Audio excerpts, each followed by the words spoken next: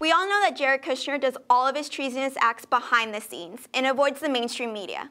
But Kushner finally broke his silence on Monday when he went before the news to talk about a long-term initiative to make government run more efficiently.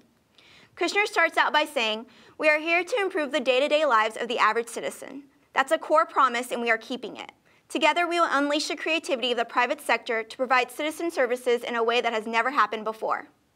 He moved on to talk about how many of our federal systems are decades old and said that his goal today is to improve people's lives. Before I came to Washington, many warned me that the bureaucracy would resist any change that we tried to implement.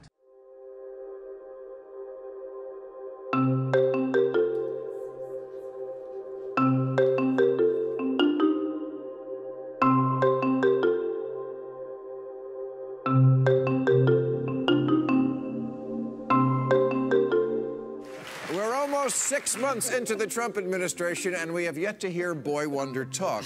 Because for someone with the amount of power that he has, have you ever heard him speak? Seriously, what does his voice sound like? You don't know, do you? Jared, she just said, Oh, Jared, you can't just walk in and not say anything. She used to. Jared, tell us about the walk on the mall last night with your wife. Great company, beautiful scenery.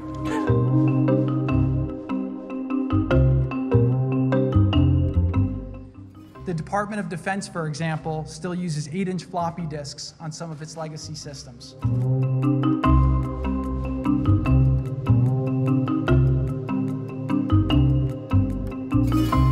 Now, Trump has given his son-in-law a wide variety of responsibilities in the White House, including bringing peace to the Middle East, solving the opioid crisis, and practically reorganizing the entire executive branch of the United States government.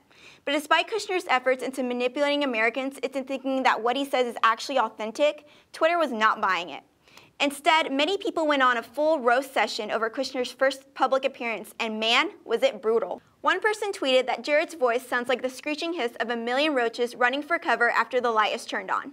Another person described his voice as being the antidote of female Viagra. Some even went as far as to say that he wouldn't survive prison with that voice. Nevertheless, Jared is now planning to depart for the Middle East, traveling to Jerusalem and Ramallah to help advance peace talks in the region. He's scheduled to meet with the Israeli Prime Minister and Palestinian leader to talk about the next steps in negotiating peace. You can't help but laugh at the fact that these world leaders are forced to talk to a man who sounds like an administrative assistant reading a PowerPoint presentation that some high school kid threw together from a cheat sheet from resume words. Sound familiar, Paul Ryan? Those bills independently. We're going to move those bills at the same time through our process and bring those to the vote. Unfortunately, they'll have to hit what we call the 60-vote threshold. So we have a three-pronged approach to repealing and replacing Obamacare. Much like Paul Ryan, Jared Kushner looks like he is way over his head, which appears to be a common trait in the Trump administration. Jared, you should just stick to causing corruption behind the scenes, because public speaking is obviously not your forte. I'm Zara Shaddy, and this is Content.News, your destination for news that's always real.